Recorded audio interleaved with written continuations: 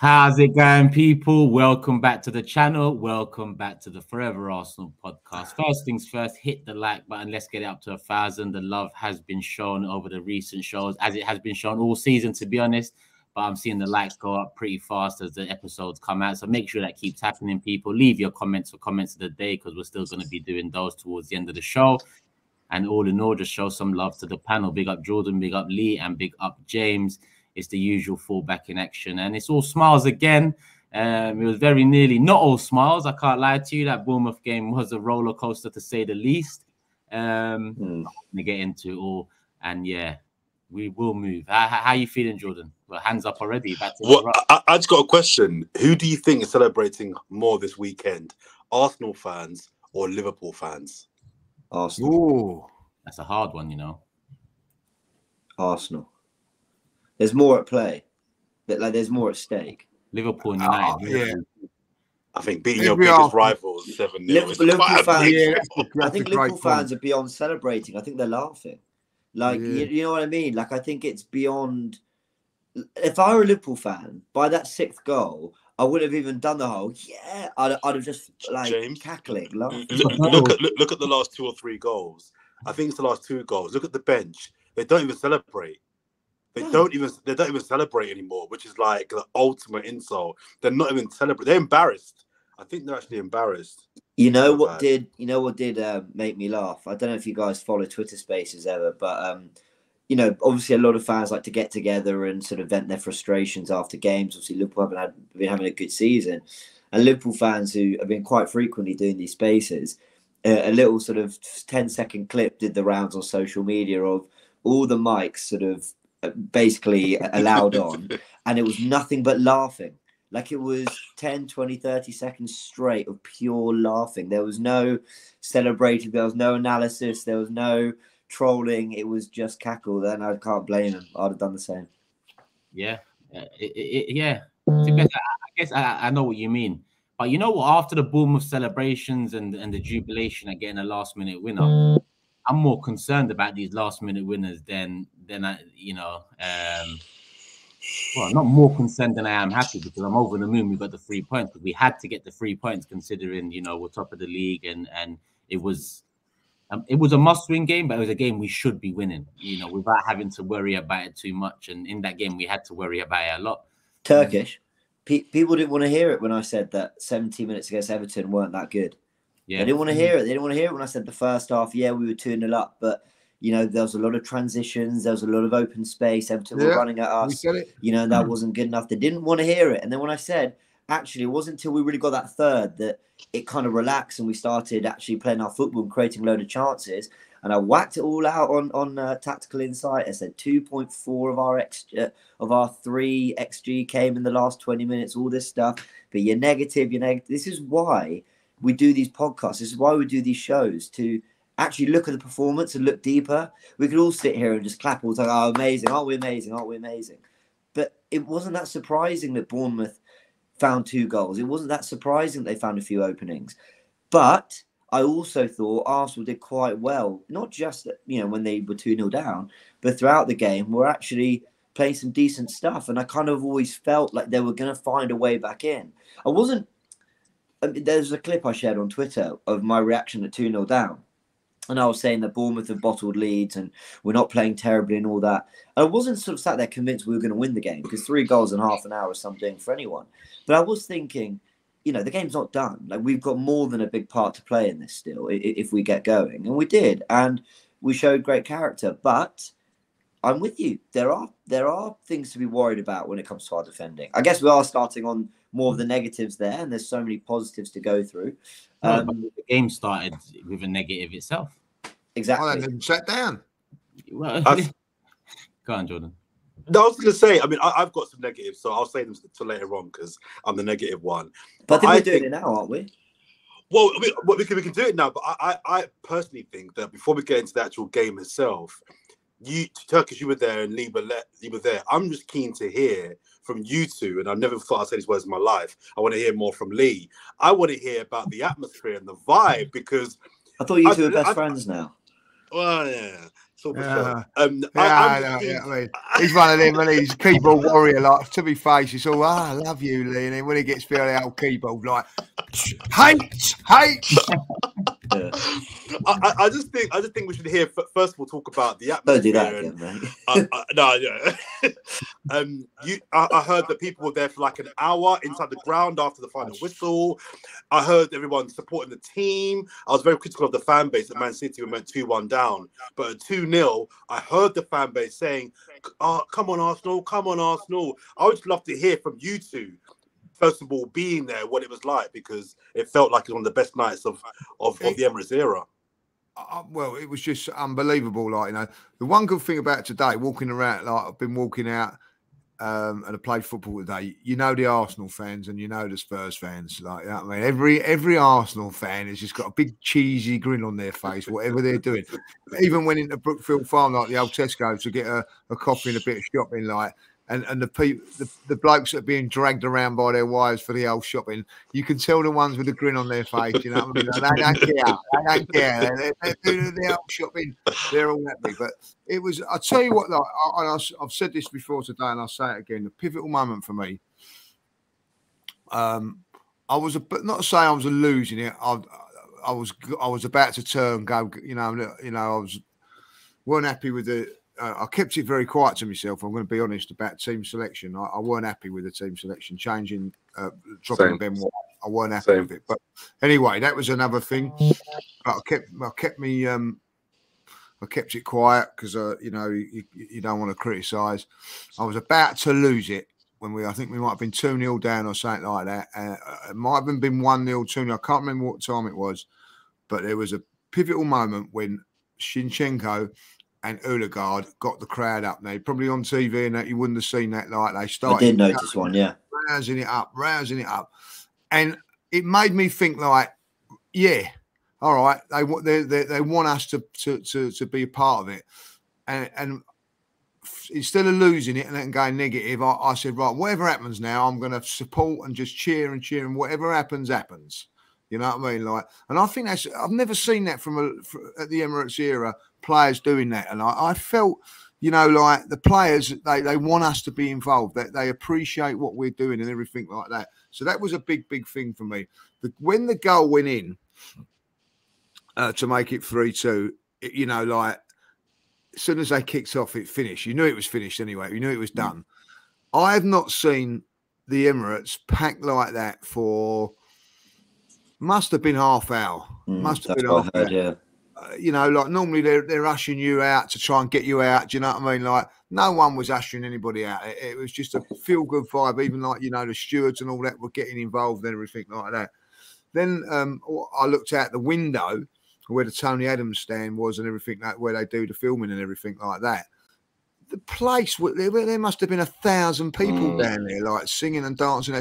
So what happened was they took it from the inside the stadium, outside the stadium. So on the concourses and all that, no one wanted to go home, you know. And the ironic thing is, if you left at 2-2 because you want to get the early train, if you'd have left at like after the game straight away, you'd have got on the train easy, like, because everybody was still there celebrating. It was unbelievable. I've not seen nothing like it for a very, very long while. That place at the moment, the Emirates, has got to be the most vocal ground in England. I don't care what anybody says. It's buzzing. Even at 1-0 down, you know, like, I hadn't even got to my seat, Jordan.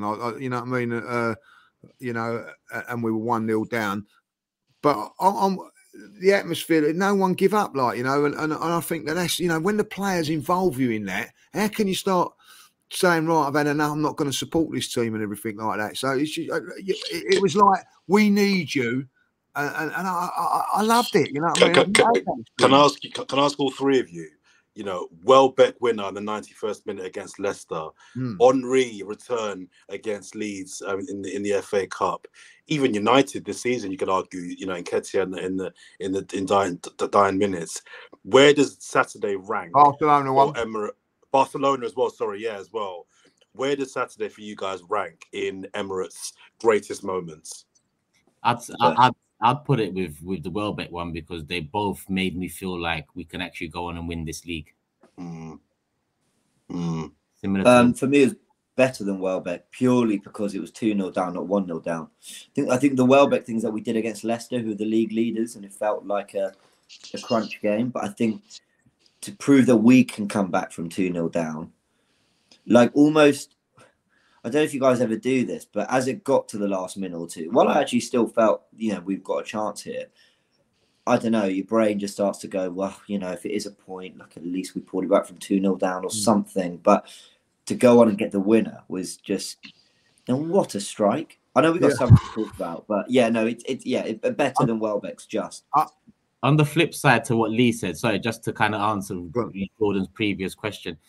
When we went 1-0 down, and I'm going to talk about how we went 1-0 down in a second as well, because I don't ever want to see that again. I'm going to be honest with you.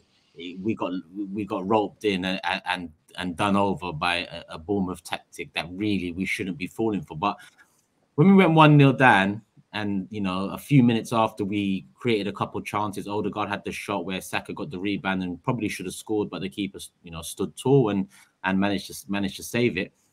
We wasn't really creating shots on target. We wasn't really creating open opportunities, and it was 2-3 times. I think it was Odegaard, a couple. I think Zinchenko, maybe one of them, where they done that whole rallying the crowd up. And I kind of felt opposite to how Lee felt with that, because I'm just looking at it like, listen, this is Bournemouth at home. Give us something to kind of to get us up again, because the way you started that game is unacceptable. And after the first few chances created, I just thought you're not doing much. And Trossard going off injured, I just thought, it's all good and well turning to the crowd and making out that it was quite flat. And I'll be honest, it was quite flat, in the beginning because of the way we went down 1-0 and whatnot.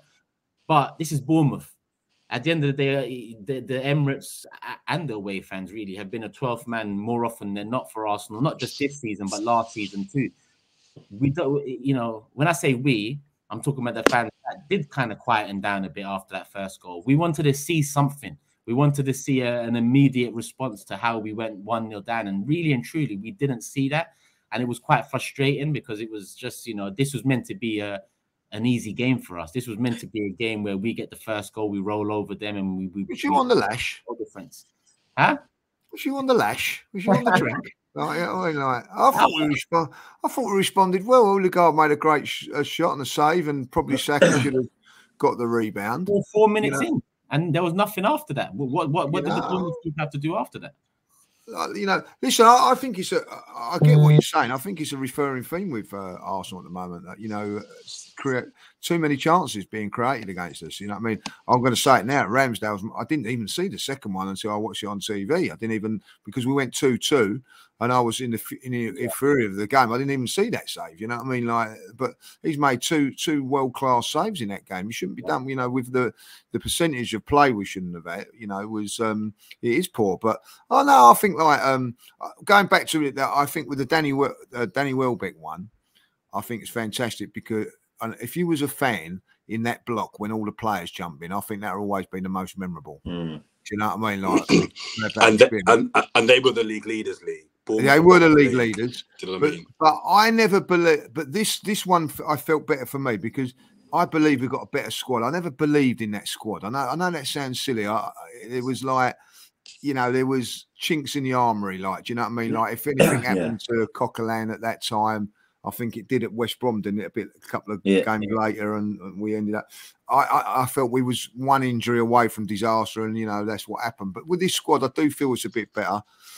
Even though now we ain't got a striker in the club, a fit striker, all three down now, unbelievably. But I felt that the atmosphere was great in there, and the bar. I just think this one means more because it's here and now. You know what I mean? All those other ones were great at the time, but they ended up meaning nothing. Can I be the greatest one? Can I give my last? Because after this, I promise I'll be all positive. Because by the way, I was buzzing. I was out last night. I was, and I was just chatting to the Arsenal fans. I was at the house party, and I was quite rude. All I did was watch the highlights of the Arsenal fans that were there. I just bask in it. It was amazing. But I do have one slight negative And actually, I'm going to agree with Turkish on the whole trying to lift the crowd thing. I noticed that. Now I will say, I'll go back on this. If it turns out that was at 2-0 down, I'll change my mind. But I think it came at 1-0 down, as Turkish said. Yeah. And I'm a little bit with you, but in a slightly different way. Not so much like show us something, but I don't know if you guys caught the overlap. Robbie was on it. He was on it with James McNicholas, and they were talking about Arsenal being quite an emotional team. And I kind of looked at that, and I kind of had a similar thing of like, guys, like, you know, you're 1-0 down to Bournemouth. You know, we don't need all this. Like, and by the way, I kind of get it, because what you want is the reaction that Lee gave, which is, yeah, I'm behind you no matter what. So if even 10% of the crowd felt that way, then it had its desired effect, and fine. But I was left a little bit like, what are we getting all emotional about? What are we going all crazy for here? Like, it's 1-0, great chances, you'll get a few goals in this. And that was the thing that frustrated me. Had it been 2-0, I'd have been like, look, I get it. You're trying to now draw on everything. But that just felt like their second goal came in like the 55th minute, 58th, whatever it was. Like, you know, there's ages to go. And that's actually why, and I'm going to be consistent with this, that's why we went 2-0 down. Obviously, I didn't panic. I mean, I was a bit like, oh my God, we're 2-0 down to Bournemouth. But I was like, there's chances in this. Like, we will create chances. Bournemouth will drop deeper and deeper. We've got players that can do something. Whether we win it, I don't know. But yeah, I agree. That's my only other negative. I just thought it didn't need to be such an occasion. I mean, in the end, now it's one for the history books, and we'll always remember that Nelson goal and the comeback and all that, and it's great. But it didn't really need to be so early in the game. So I'm with you, Turkish, in a lot of that. But I will say this, and it does frustrate me a little bit when people go, it's only Bournemouth, right? And things like that. I remember Manchester City were going for the league against QPR. Yeah. Down at the bottom of the league, like, you know, and they're losing that game with 2 minutes to go, and look what happened there. Like, you know, these games happen. There's no mugs in this league. You know what I mean? Lee, like, I agree, but the players, and I'm really sorry to interrupt you, but I don't mean it's only Bournemouth, like they're 19th, we should be destroying them. I waxed lyrical about Bournemouth yesterday throughout the game and after. And I actually warned everyone. I said on this podcast, you did say, you said it in the starting 11. They haven't been actually conceding that many goals the last 5 games. Their results aren't that bad. So I've got the utmost of respect. It's the reaction, and it's the whole like doing the most when it's, hold on, but if you just focus and just do the things you can do, you'll win this. We don't need that. Like Man United 2-2, it's been an up and down crazy game. I get it. I just didn't feel this needed it till we went 2-0 down, and then I kind of get it. That's what I'm saying. And my biggest beef is at Arteta for this, because of what he'd done with the team lineup. Because I think that sets out a mentality, like, you know what I mean? Oh, I can rest a few players in this game because it's Bournemouth. And that's what the sort of reaction you get from it, like, you know, play your strongest team, but have that belief in it, like, you know. I will say this with Arteta, as much as I was annoyed with him, wow, what a response, you know what I mean, like, and a masterclass of substitutions, fantastic, you know what I mean, got to tip me hat to him and all that, like, you know. And listen, I'm totally agree with you with everything you say, like, we cannot, and I mean this sincerely, we cannot continue to do what we're doing because we won't get away with it. We got away with it because probably it is Bournemouth, you know what I mean? Like, but if that is a top side, I mean, like, you know, we ain't coming back from 2 goals down. If we give away 2 goals to a Liverpool or a Manchester United, we ain't coming back from it, like, you know. We've got to get out this sloppiness in our play. And it is sloppiness because, like, our defending at time, I wouldn't swap one of our defenders. I love them all. They're all great. But that we are leaking goals too easy. So it's something that Arteta has got to address, because it's not, oh, he's not good enough, so we'll replace him and all that. They're all good enough. They're all very, very good defenders. I wouldn't, as I say, like, if you're going to say which one would you swap, you wouldn't swap any. But I'm telling you this now, we will win this league if we get it right at home. If we get it right at home, we will win this league. But I think that's my biggest fear, is those sort of games. That is my biggest fear, because we're conceding too many openings. Ramsdale, even against Everton, they ran us, you know, a few chances. Ramsdale's is too busy for the percentage of play teams are getting against us. End of negativity. I mean, to be honest, I have to disagree with you on the lineup thing, because who was it? Vieira in for Xhaka and Tomiyasu in for Ben White. I looked at it as, it's still confident about the lineup and getting the job Why done. Ben White though, Turkish? Why keep leaving him out? Why not bring in bring in Tierney? Tommy Asu's last start, he gave away a goal against Man City. What's the desperation to keep giving Ben White out the team? I don't understand it. He's been our best player and he proved it again when he come on. I actually think that's fair. I actually think the Tomiyasu White one bothers me the least. I think the Vieira Xhaka one, I will admit to quite a bit of hindsight here, but Xhaka, yes, he's been getting forward and we've been sort of talking about that new role he plays, but he also really drops deep and tucks in next to Partey. He is a classic box-to-box. He has to impact both areas of the pitch. With Vieira, you're basically saying we're happy to have another Odegaard, we're happy to have another creator, but that leaves Partey pretty exposed. I don't actually think any of the goals really came from that, but that's where you kind of realise actually Vieira can really compete to be one of the creative players in that team.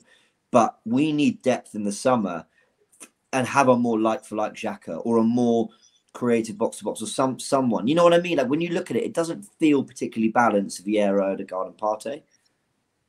I get you. You know what? I get you, but the way we started that game, I can't put down to Tomiyasu and I can't put down to Vieira. You're right. No, I agree. We just switched off. And when you go a goal down mentally, you're probably thinking about, shit, we have to come back into this from the get-go. And Bournemouth are going to try and stifle us. And the first half, in my opinion, didn't work out the way it should have. But Lee, you're right to bring Ramsdale's name up. And in terms of the positive aspects of the game and the positive performances, I want to start with Ramsdale because I remember against Aston Villa at 2-2, he made a save onto the crossbar to keep it at 2-2, and we went on to win that game 4-2 in injury time, last minute winners there as well. And again against Bournemouth at 1-0, Bournemouth created the next best chance in the first half, and he made a great save, literally one-on-one, point blank. And at 2-1. And that's the one you're talking about, Lee, that you said you missed, Solanke, where it was from a tight angle and it didn't look like he could really cause any problems. But he done well. He kept the shot low. It was going in, and Ramsdale had to get a leg out and keep it at 2-1. And when you look back at those two saves and when those two saves came, they were really, really big saves, in my opinion. It kept us in the game. So, we often talk about goalkeepers when they make mistakes or they're not, switched on at points, especially when you're dominating possession and dominating, the game. But Ramsdale deserves a lot of credit in recent weeks for some of the saves he's made. Yeah, agreed. Jordan. I love him. He looks more focused. Yeah. You're unusually quiet, Jordan, man. What's going on? No, I'm just listening to you guys. I'm just interested and taking it all in. I'm not giving my negatives, by the way, so I want to give my negatives, which are pretty much the same as what's been highlighted already. First thing, I've often said to my friends that know me, if I was ever a football manager, there's probably more than two, but there's two things that for me, an instant 1 week's fine. Two things. Foul throws. Anybody on my team foul throws, week fine. No pay for a week. Who? Dirty boots? No, not that bad. Foul throws, and any of my teams concede a goal in the first 5 minutes. If you let in a goal in the first 5 minutes, that says to me you're not ready. You're not prepared. I think it's embarrassing. I know a lot of people have been waxing lyrical about how tactically, smart it was. It's embarrassing. It's embarrassing. It is really, really bad. And it's not like it was a punt forward and then a volley from 25 yards. They've passed down the line. The defender is so comical. It's so bad. They're all getting fined. The whole team's getting fined if I'm in charge. Second, imagine announcing that after Nelson's goal. 5 minutes. By the way, any goal in 5 minutes, you're not ready. Second thing, I'm with Lee on this one. I can't stand this rotating, looking at games in the future. I just can't stand it. Pick your best team. We got away with it because it's Bournemouth. Unless Ben White was injured, unless Xhaka's got a knock, play your best team.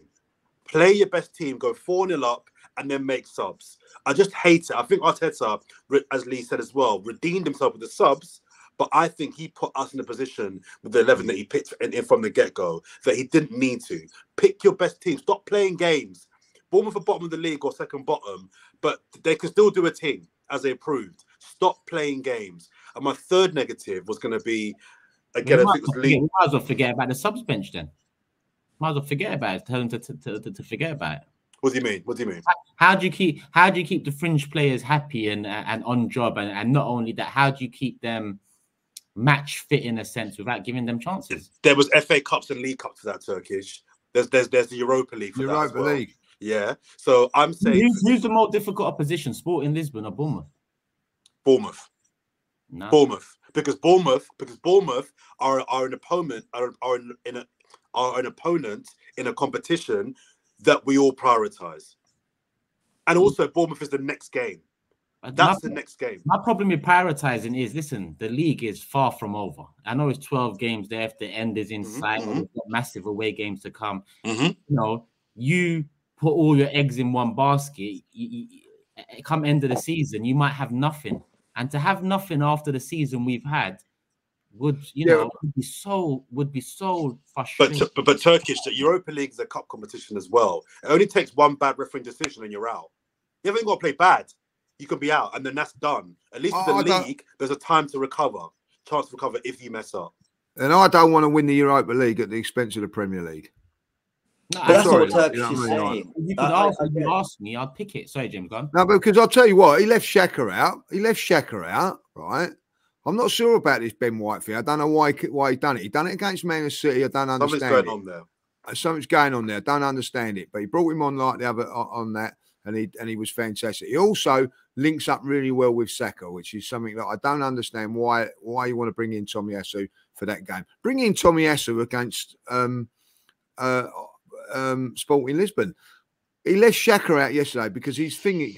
I'm sure you're going to be seeing Granit Xhaka playing on Thursday night now, Yeah. So that could have cost us 3 points for the Europa League. That's my big fear. I don't care who he plays on Thursday.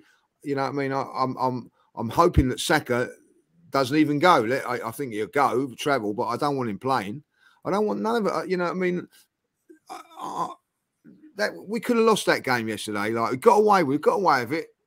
Fair play to him, like, you know what I mean? But he still had to bring Xhaka on. He's put Ben White on at half time. In recent weeks, we've been talking about Xhaka's level of performance and saying he hasn't really hit the heights that he hit going into the World Cup. So it was a change that I didn't really mind much. But the thing is, Ben White's one, I get you. But even on that front, I think we've all seen Tomiyasu start games before, and we've all been happy with Tomiyasu too. It's not like he's... I haven't, Turkish. I'm going to be really honest. I haven't been happy with him. I wasn't happy with him at Man City. Yeah, not in the recent. But okay, I'll go along with that. But why are you? I don't want to start getting on this for another time. Why is there this desperation to play Tomiyasu but not Tierney? Because of what Zinchenko offers, whereas Tomiyasu can offer a more similar. Ben White's been our best defender this season. No, I don't disagree with you, but I mean in terms of playing style, Tomiyasu is a lot closer to Ben White than Tierney is to Zinchenko. Yeah, well, I get that. Okay, but if there's a tactical reason why he's replaced Xhaka and Ben White with Vieira and Tomiyasu, then fine. I'm just not sure there was. I think he had half a night on Sporting, and I want to win the Europa League as well. But what I'm saying is that I think it could have cost us, and I don't think we have the luxury of City, for example, where they can rotate because they've got 2 internationals in every position. We're trying to get to City's level, whereby when you make changes, you still expect a high level. I'm still not convinced about Vieira. I'll just say it from the get-go. I'm not. I like him. I'm not convinced about him yet. So I'll put that on the table from now. But my third complaint was going to be about the goals we're letting in, which the point you made. We're letting in way too many goals at the Emirates. Way too many goals. How are Bournemouth scoring 2 goals and should have scored more? That save that Lee's talking about that Ramsdale's made, it's a great save. It's also a bad miss. It's a bad miss. If that's one of my strikers, the first one, yeah, I'm like, how the hell have you not scored that? And if they go 2-0 up at that point, I know it was earlier than the second goal. They did score in the end, but I don't know what that does. But anyway, but those are my negatives. My brief positives were going to be Reece Nelson. That strike from Reece Nelson is he's arrowed it and struck it. I don't think he can strike it any sweeter. I think if he hits it any better, it almost goes wide or over. Look at the goal there's an angle from the back. there's literally a route where it's gone. It's the only any bit to the left or to the right it hits a player. Yeah, it's perfect. And the I think it's Premier League goal of the season. Possibly because of one thing he did, which I didn't realize until my 50th time watching, that he flicks it from his right foot to his left foot. Yes. That is the most audacious bit of skill. He doesn't just chest it down, because I thought he chest and walloped it. And actually, when you do that playing football, that's actually on the half volley. It's actually a very nice technique. You can actually make good connection from a chest and a half volley bouncing ball. It's the fact that the chest has come down, but he knows I can only hit this if it's on my left. He could have just swung a foot at it and hoped something would happen. Yeah, but he went, no, this is quick foot, and he's not got the time to do it. It's bam, flick, hit on his left. And look at when he scores that goal, he's the coolest person when he goes in. Look at everyone around him. He's so calm. Everyone's losing their head. He's just like, this is what I do. This is what I do. Relax. Look at the 3 corners before that corner as well. He's in the exact same position. Same position, yeah. He's in the exact referee. Yeah. It wasn't a fluke. That's been worked on. So he's the first positive. The comeback, another positive as well. And the final positive. I think we should delve a bit more into. Go on. Yeah, let's get say something about Reece Nelson, and people are forgetting this, right? Forget about his goal and everything. He has been left out of the squad for the last 2 games. And people question Arsenal's mentality and crumble, and they're going to do this and do that. The mentality of him to be left out of 2 games, right? He's only in the team, by the way. He's only in the squad, should I say, because Eddie's injured. He comes in and he produces 20 minutes of that. Yeah. My God, mentality-wise, he's got it right up. I heard he changed the game. When he came on, I heard it. Unbelievable. He's brilliant. To get the goal, he was when he came on. People that I know were there said that his impact changed the game. In a weird way, in a very, very weird way, the goal will do a disservice to his performance, because he will be remembered as, he came on, he scored that goal, therefore. And listen, that's all he'll want. But the whole performance, there was and this isn't a negative. I mean, I'm mentioning a negative, but to be positive.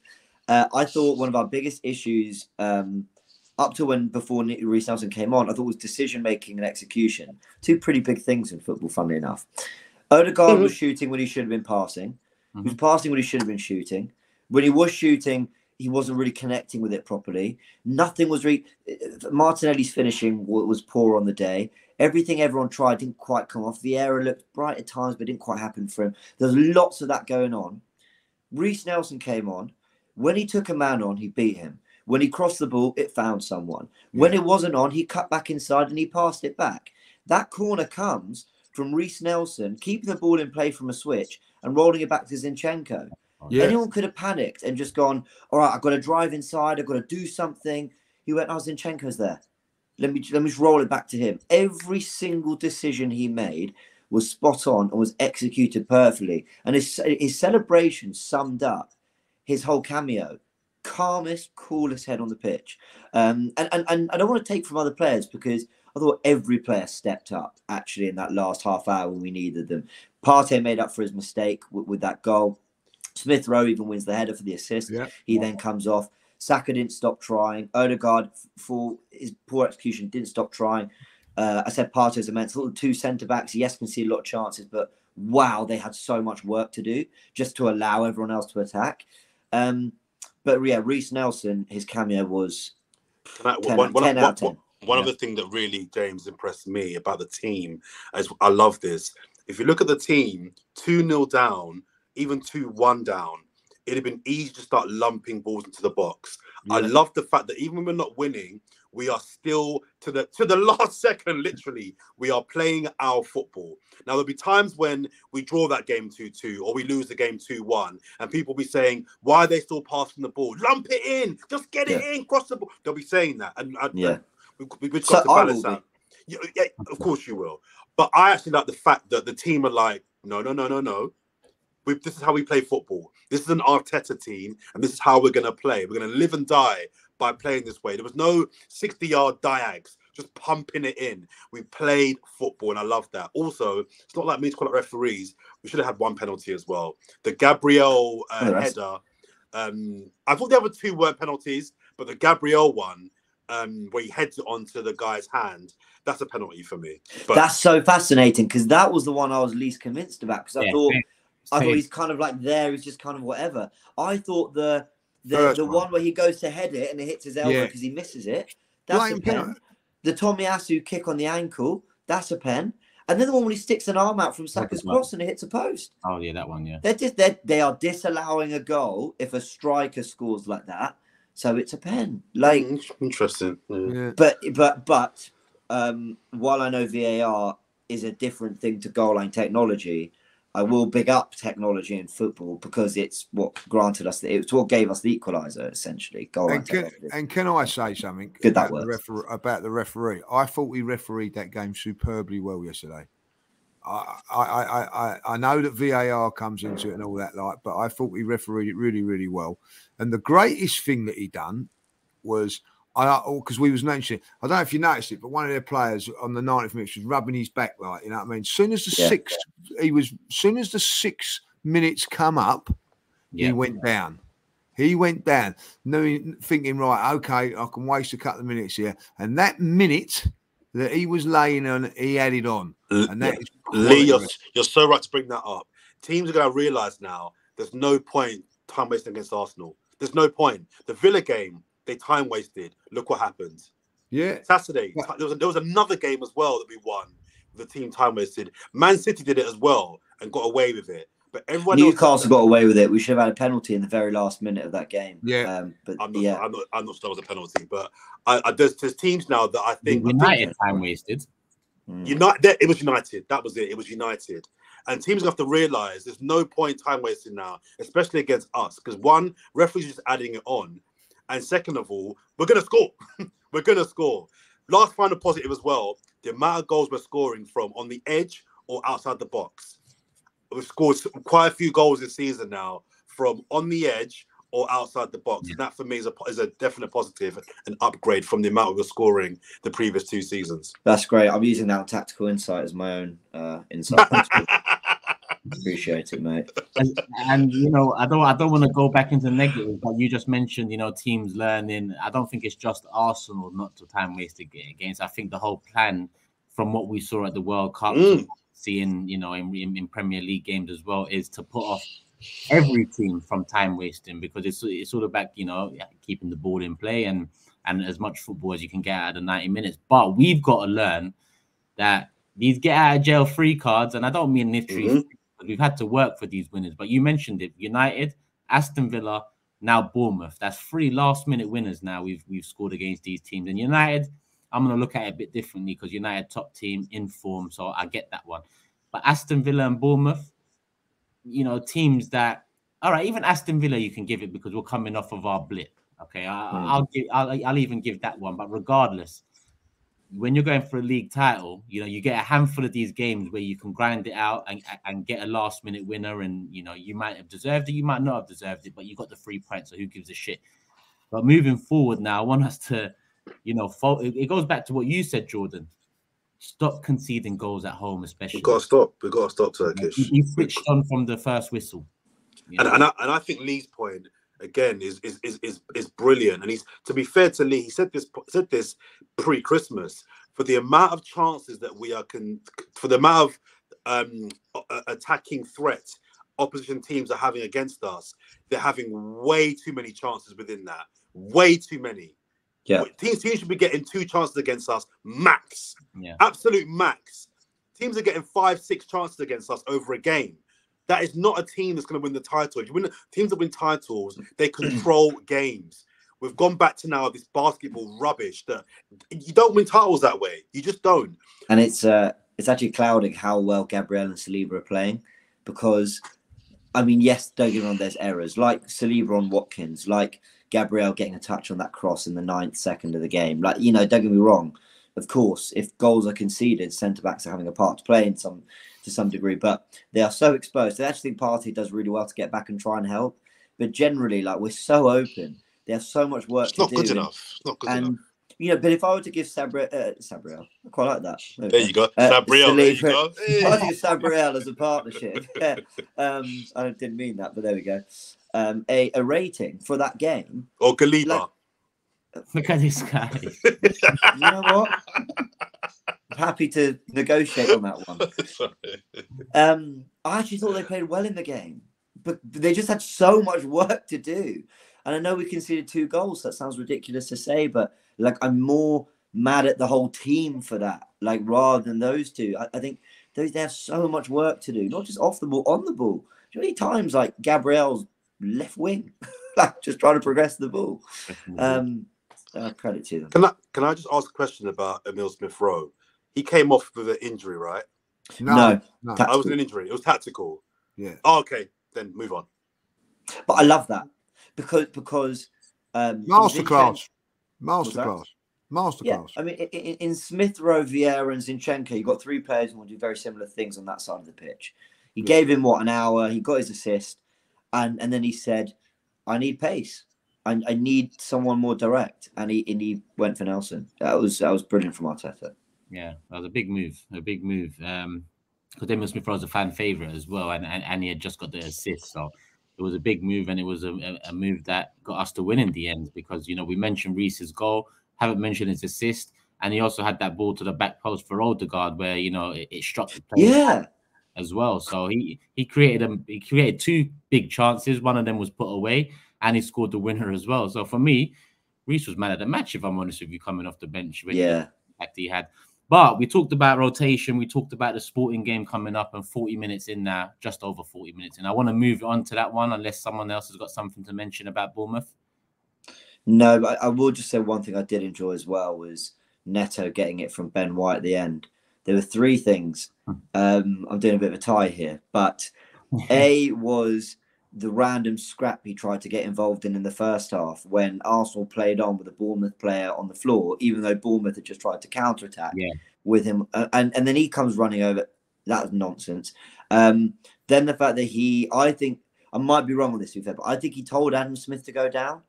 Like in that 90th minute, 91st minute of the game. Anyway, and the third thing is that he seems to, I don't know if you've seen it, when the cross comes in for the winner, he seems to throw like a fist at Ben White. Have you seen it? Do the rounds on social media? Yeah, throws a punch at him, didn't he? He didn't throw it. He hit him. He actually connected. Okay, right. He gave him the back, didn't he? Yeah, right. Yeah. Ben White just thought, I'm enjoying this in front of you. Forget the 60,000 fans. Forget all my colleagues and teammates and staff and run off over there. I want to celebrate this with you, my friend.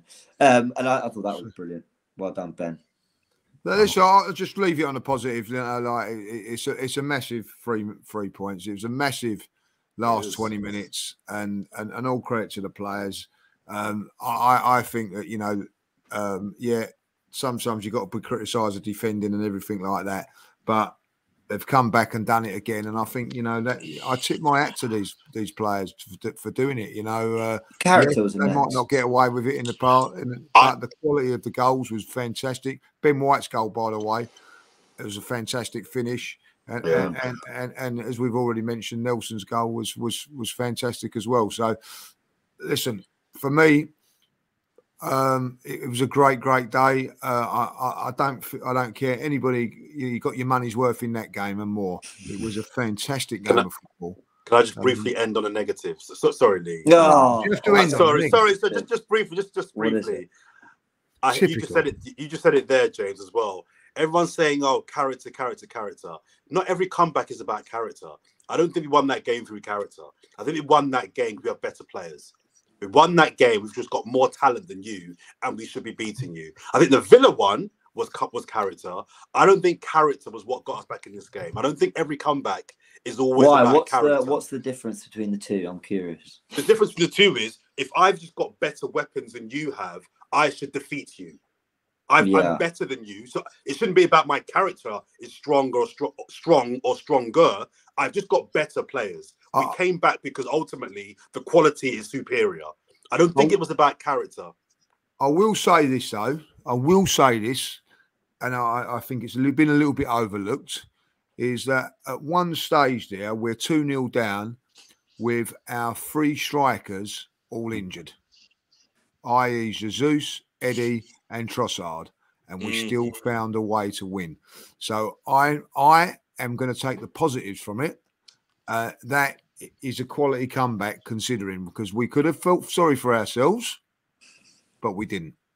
I think it is. Sorry, I know we're really trying to move on to the next bit, but I think it is character. I think Arteta getting the 11 wrong, and you can tell that from being 2-0 down and being brave enough and losing Trossard in the first half and being brave enough to bring off Smith Rowe, who brought on.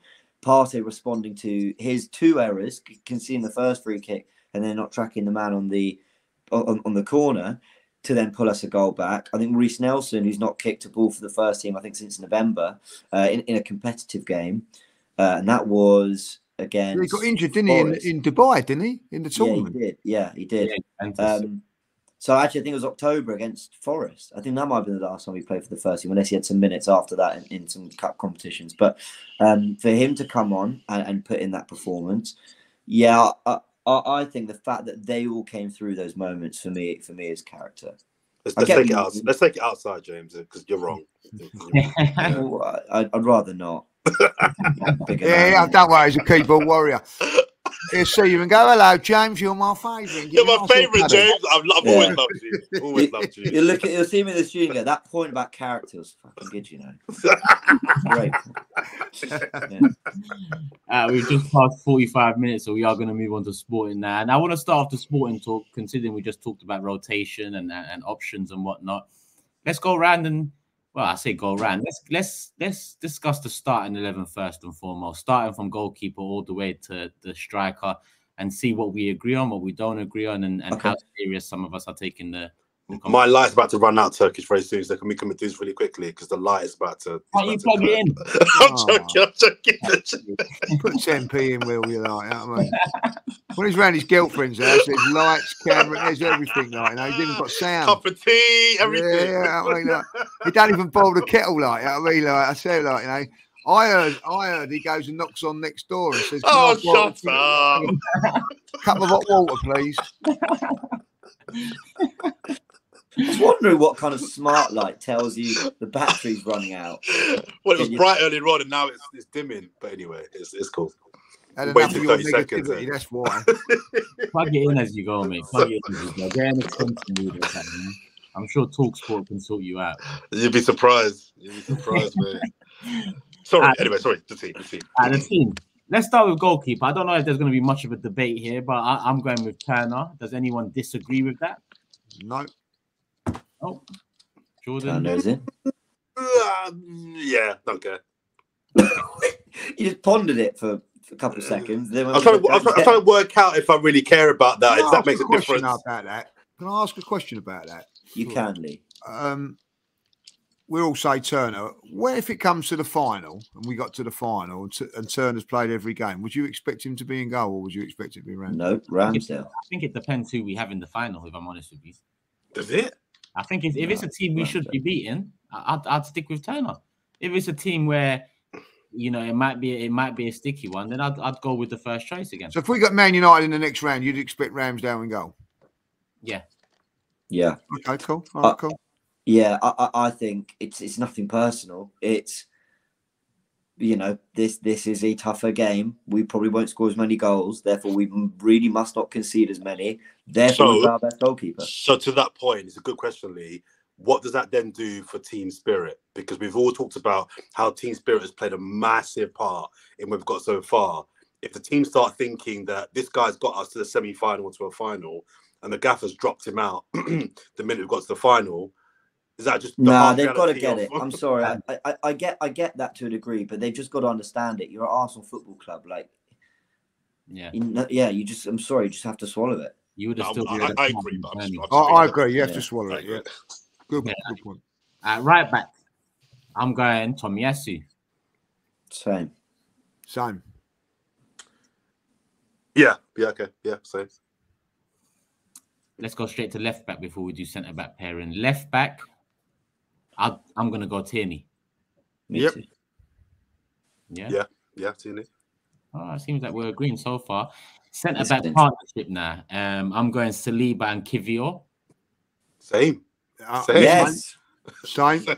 Yeah. We'll just quickly explain that one. For me, because I just really want to see Kivior, which is slightly. Well, he's got to play, hasn't he? He's got to have some sort of games. Well, we bought him for 20 million. You've got to think he's got some part to play. Yeah. But Saliba, because I actually think he's been improving recently, despite the goals conceded. I think he's been getting better and better, near back to his pre-World Cup best. I think he's the one of the two that needs the more game time to just keep playing himself into form. Yes, so Saliba. I'll agree with so that. no Rob Holding in. Drop me out. Wasn't laughing. He's done well when asked. He has, but come on. But it's not like I want to see Holding, whereas I want to see Kivior, and I'm not going Kivior and Holding because that's a bit too much wholesale for me. If I'm honest. That's it. And by the way, Kivior's passing range. I don't know if you saw the comps in the rounds. I mean, from the I know it's the reserves game, but actually it doesn't matter to see a passing range. Now, Jordan. Was he spraying it like Maldini from 30 yards and 40 years? You know, well, I never saw Maldini, but yeah. I'm going to say Italian. I wouldn't be too disappointed if Rob Holding is playing neither. Okay. For me, that I haven't seen much of Kivior's compilations, but from what I've read about him and signed him, and what I heard Arteta saying recently about the under 21 games that he played a part in, he seems like a progressing centre back. Whereas that's what Gabriel does for us in the Saliba partnership. That's not to say Saliba can't do that, but I think that partnership will be an interesting one to say the least. You got me thinking now, guys. I'm just thinking, is it a little bit arrogant of us to think that we could put in our new signing for a game that's quite important before Rob Holding, who, all right, he's not bloody Beckenbauer, but when he's come in, he's done a good job. And do you not want to get a lead or win the first leg first and then start phasing Kivior in? Is that a little bit arrogant of us to just assume that he could make his debut in is quite a big game? A lot of it comes down to, for me, in January, I didn't expect to be going for a centre-back, let alone spending 20 million on a centre-back. So for us to spend that money in January, must be of a level. When it was, quite down the priority list for me at that time. Don't get me wrong, we needed someone behind Gabriel, but I didn't believe that was the target position for the January window. 20 million. It was as necessary as another position. So yeah. Listen, and also, not being horrible, we signed him in January. We're in March now. He's got to play. Yeah. And I'll tell you what, that's what we bought this player for. So to play. Oh, that's fantastic. Bear with me a minute. Hang on. Oh, no, you take your time, son. You take your time. But I think that we've bought these players to use in the Europa League, to give players a rest. So I'm all for it. Cool. We'll do the midfield as a free. Since we're agreeing so much, I'm hoping we agree on this one as well. Midfield free for me: Jorginho, Xhaka, Vieira. Yes, mine as well. Lee? Yeah, the only thing that I'm a little bit worried about that is what you're going to do for your front three. Interesting, because well. Do we have any updates? Does that mean you're going to play Martinelli or Saka? Eddie? Huh? Is there any updates on Eddie at the moment? Well, I don't think he'd be fit. And what about Trossard? I have a sneaky feeling they might both be fine. No, he's got a muscle problem. Yeah, it was a groin apparently, isn't it? Trossard. I can't see him being back for a couple of weeks. Oh, so my theory is that I'm happy with that, but I don't really want to see Saka or Martinelli playing on Thursday. But one of them's going to have to if you play that role. Martinelli right, and Nketiah up front, Smith Rowe left. Tierney overlaps, so that kind of helps the whole width thing. Reece Nelson just got man of the match. You're not even putting him in the right side. Oh, that's mad! I completely forgot. Yeah. Yeah, that shows you that match. What a 10 out of 10 cameo. He said he's back on the bench. He's back on the bench. Can I tell you something? Right, I want to own that one because when deadline day happened and I put together our squad, like of every player in every position, and I sort of asked people, what do we think? This is the team that's going to hopefully get us through to the end. I didn't have Reece Nelson in that group, and I really, and it's bad of me, but I I just didn't consider, like, I didn't think of him as like a regular part of the squad that I was going to be turned to because of a lot of the options we had there, B, the fact that we barely see him, we had injuries. So even with that unbelievable cameo, it's taken me a second to, and we're recording this at midnight. But it's taken me a second to actually just sort of like remember that he's going to play a real part and he's a real option for us. So my bad. Let's just confirm that the midfield three. So I've got Jorginho, Xhaka, and Vieira. James has agreed. Lee has slightly agreed, but he's weary of the front three, which we're going to get into. Jordan, Jorginho, I agree. No, I'm with you. Okay, that's cool. If Eddie's fit, then that I'm happy with that. Now the front three. For me, it'd probably be. I want Saka to have a rest, but at the same time, he just seems like a machine. He just plays every game and just bounces back, and he's ready for the next one. But I'm gonna say Reece on the left, Saka on the right, and Eddie up top. What about Smith Rowe? I don't know. I don't know if he's fully there yet. I think Smith Rowe needs to play for minutes for longer in the future, and I'm gonna rest Saka, and I'll tell you why I'm gonna rest Saka, and I'm gonna, if it comes to push comes to crunch, I'm gonna go Martinelli, because Martinelli will get an international break rest because he's not been put in the Brazilian side where Saka is off to England. So I think that I want to see Martinelli really, because he's our only option up front, and I don't want to be going to Fulham without him. It's a real dilemma for me, like, you know what I mean? Because I want these players. I want Saka, Martinelli fit for Fulham. So I'm a bit wary of this one here. I'm just hoping Eddie's fit. Eddie, Nelson, and Smith Rowe would be my three. Assuming that Eddie's not fit, I'm not overly convinced by Martinelli down the middle. I've never been a big fan of him down the middle, but he might have to play down the middle against Fulham. So maybe giving him a run down the middle against Sporting kind of makes sense. I would go Smith Rowe and Reece on the wings, either side of Martinelli. I changed my mind again. I've agreed with all three of yours, and you're all different. Okay. To sum up, I'm going for Eddie up front, Nelson right, Smith Rowe left. Okay. And we just needed to not, like, I'm obviously not saying this is okay, but if we lose 2-1, it can be turned around, right? I mean, I'm not building. I don't need to go out there and blow them away. Just bring them back with a tie alive. Still, that's all we got to do. So you've agreed with Jordan's front three, then? That's no, I did. Mine was with Martinelli. Eddie's not fit. Oh yeah, so it's Lee's front three. Sorry. Yeah, Eddie. Yeah. But if Eddie's not fit, then it's got to be Martinelli. I'm with Jordan. I'm not happy with it, but it's because of these bloody injuries now. A couple of the big guns have got to play, whether it be Odegaard or Vieira. You know, like Vieira could go up if you're playing Odegaard, then Vieira can go to the flank. I will say, like Smith Rowe as the false nine. You know, that's something you could do. I don't. For all I've said about, look, keep the tie alive and let's not, priority on the league and all that. I don't want to see Arsenal and the players are out there, look a shambles on the pitch just because we've rotated in some positions. Matt Turner, USA internationals, look good when he's come in. Tomiyasu Tierney were our starting fullbacks last year, and we've called for one of the two starting centre-backs to start as well. Kivior should look all right. It's a £20 million signing. Jorginho came in, did brilliantly. Xhaka starts every week. Vieira, £30 million, £5 million signing. And then whoever you pick of those options for the front three, I think we're happy with all of them.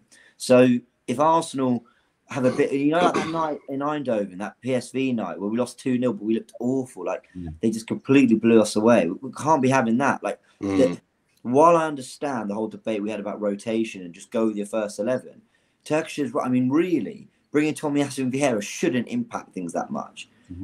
That's the truth of it. So Arteta needs to get that right. And the team need to get that right as well. I think the players mentally know that there's going to be rotation in this game. Right, so they're kind of more. Yeah, I get what you mean. More. I'm not sure. I think Saka starts. I'm not so sure. I've got a feeling that more first team players will play. Yeah, I think as well.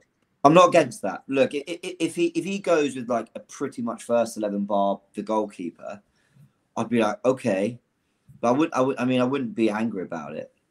I'll never really be angry at a manager taking competition seriously, if that makes sense. Now, listen, whatever he does. But I'm just really now interested what those two at the top are going to predict now.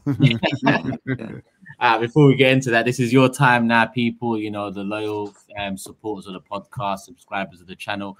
Give us your lineups for the sporting game.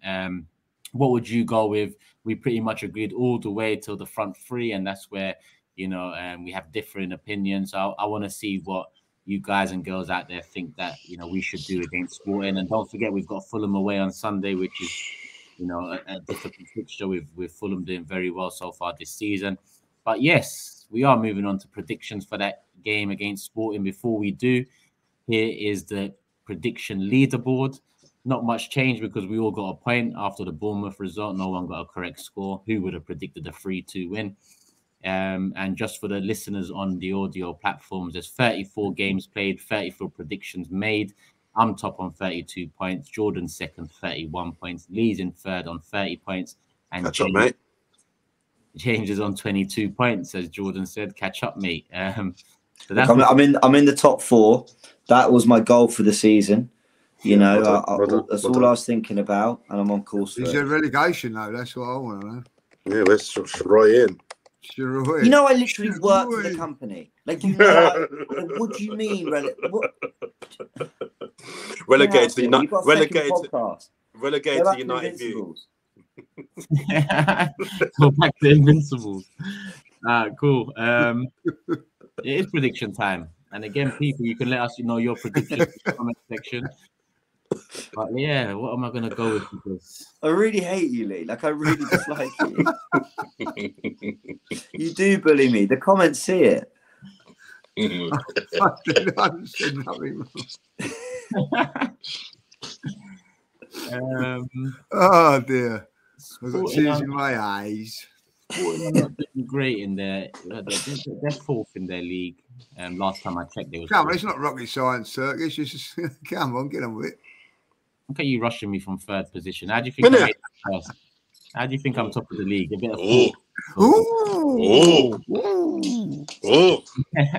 that's my problem. I answer too quickly. Well, you got time to think. You're fucking the last 6. How much time do you want? Harsh. I'm gonna go a 2-0 Arsenal win. Ooh. A 2-0 Arsenal win. I'm confident about it. Sporting a 4th in their league, like last time. And yeah, the team that I went with, I'm not one thinking that we could drop points in the first one and make it back in the second one. I picked the team that I think is strong enough with enough experience and leadership to go over and win the game. Jordan. Be mad if we drop points in a knockout game. Oh yeah, fucking hell, my word in there. That was for the take your time. Yeah. I've just made a decision that relegation is on this season. Right, hold on. Go on, Joy, talking shit. One mistake you've made, Turkish. One mistake, he's on you, and he jumped on you. Mr. Roy doesn't have to do anything to take my place. He just has to merely exist. Not be you. That's the beauty of it, James. That's the fucking beauty. Oh man. What was that? Turkish 2-1 or 2-0? Did you say 2-0? I'm going 2-1. 2-1 Arsenal.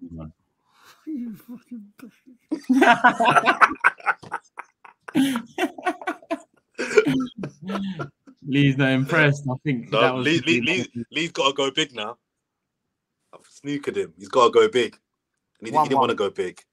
1-1. You disgrace me. Absolute disgrace. You are actually a disgrace for going against your team like that. Look, he ain't got nothing to say, or is he frozen, or what's going on? No, I wanted to go 2-1. I was going to go 2-1, but I'll change it 2-1 to the Arsenal then. 2-1. You're a disgrace. You're a sham. I can't believe you actually thought I'm going to go for a draw here and back against Arsenal. You're a joke. What are you going? 1-1. 2-0. 2-1 Sporting.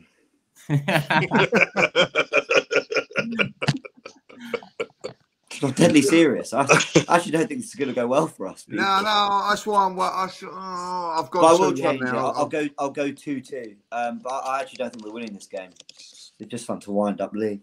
But yeah, I don't. If it's 1-1, I'm going to kick your asses. I'll tell you like that.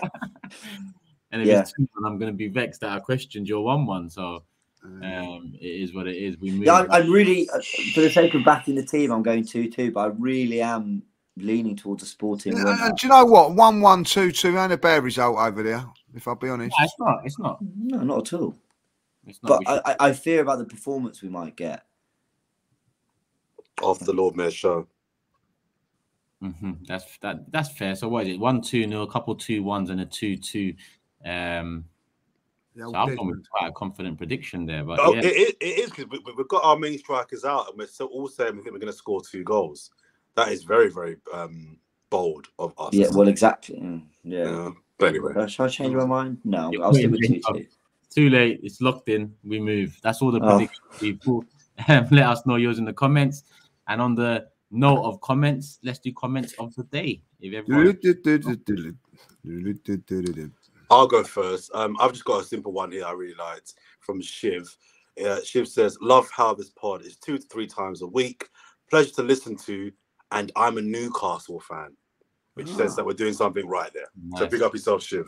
Thank you so much. So Jordan might be a Newcastle fan then. We will get to find out if he actually supports one day. I don't know what you're chatting about, mate. Shall I go next? No, yeah. I've gone for Rupen Cal. The moment he said custard, I couldn't stop laughing. The inside jokes between these 4 and the regular listeners of the podcast are world class. But the thing is, I wasn't even in on the joke. I didn't know about it until. No, I didn't know about it. I can't eat custard now. I have to have crumble and cream now. It's a joke. I think you need to take a couple of weeks off from saying crumble and custard. I think those 2 words are banned from you, Lee. For James? What part of what made it so funny was I couldn't quite tell who'd clocked it. I saw a little spark from Turkish, nothing from Jordan. Lee powered on, and I thought, is it just me? And that made me want to laugh more. But anyway, Alex says, love this pod. Family been supporting the club for over 100 years. Based in New Zealand. Never felt so connected to this club. Let's do it. Come on, you Gunners. And it's a really nice comment. And lovely comment. I was chatting to someone on Fan Zone. I can't remember where they were calling in from. I think it was Australia. And they said they're Perth. And it got me thinking in that moment. I said it on the show. One kick of a bull made millions of people around the world go mental at the same time. Like, that's a very hilarious concept to me. But yeah, thank you all for tuning in around the world. Day and night as well. It's crazy. Yeah. There's a lot of love with Arsenal and football in general. Let me round it up. Andrew, he says, big up Jordan. You're a miserable sod, but the show wouldn't be the same without you. Wow. James, stop being a young old man. Take that. Lots of love, Lee. And Turkish, you're my favourite on AFTV. Hold on. What? How come you 2 got the out and out compliments? We are, we are the top guys, aren't we, Turkish? This is like when Lee and Jordan were flirting behind our back the other day. Get a room. Hold on. I thought we had a line for all of us. No. That's it. Do you know what? I'm starting the Fourever Arsenal podcast. Arsenal too. With Julian. Forever I'm Arsenal. recruiting. The Misfits. Start that one. X-rated. Yeah, come on, a good name. One. I don't want to see that, mate. James and Julian. That's sure. The James and Julian podcast. Julian, if you're watching this, it'd be an absolute pleasure. I'm done with that. I'm all good. Still be better than Invincibles. Oh. Low blow. Hopefully, Robbie never sees this. There's another one for the comment section. Which pod do you like better? Is it Fourever Arsenal or the Invincibles? Let us know below. That's a good question. It's like choosing between your mum and dad, Lee. That is just an listen, I love both. I love both. I love no. You say you love Fourever the Arsenal when you're here, and when you're over there, you can say whatever you want. But whilst you're here, who's your favourite, Lee? The tactical show. Yeah, good work. Sends me to sleep every day without fail. Right? I mean, fantastic.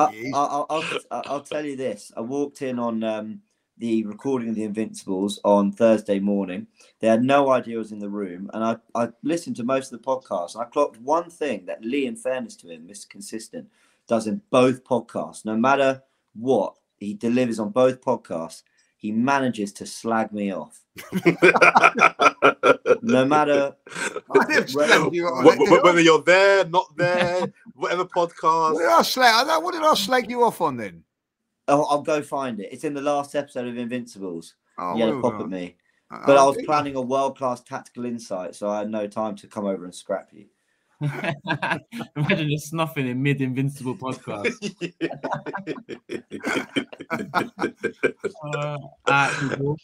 Listen, we're back after the Sporting game, before the Fulham game. Look out for that one on. It might be Friday, it might be Saturday. Lee's going over to Portugal. Maybe Sunday. No. I'm joking. We're trying to get the pod done straight after the game on Thursday, if we can, with Lee over there in Portugal. But if we can't, then look out for it on Saturday as early as possible. But listen, people, if you're subscribed, if you've got the notification bell on, you'll know as soon as it comes out. So make sure you are. Make sure you've hit the like button, because by now, an hour and 11 minutes in, we should be on 1,000 likes. I'm not lying to you. You know. And I should be in bed, Turkish. I'll tell you that now. That's why I tend to think at 8 a.m. But you two over there on the right hand side of the screen, you know. No, I never said today. Like someone said, Jordan, who doesn't like me, by the way, who's confessing, said, I would really appreciate 11 o'clock. So no. Not this one wasn't on me. Who was it on? Not me. Listen, it was on me or James, and I don't care. This one was on me. This late one was on James. I prefer it. So like I am, I'll just go with the flow. You know what I mean? So easy going. So easy going. Don't care. Just as long as I can do what I do with you guys, I don't care if it's in the morning or in the evening. I'll just end the stream, man. Just cut it off. Love. We're out.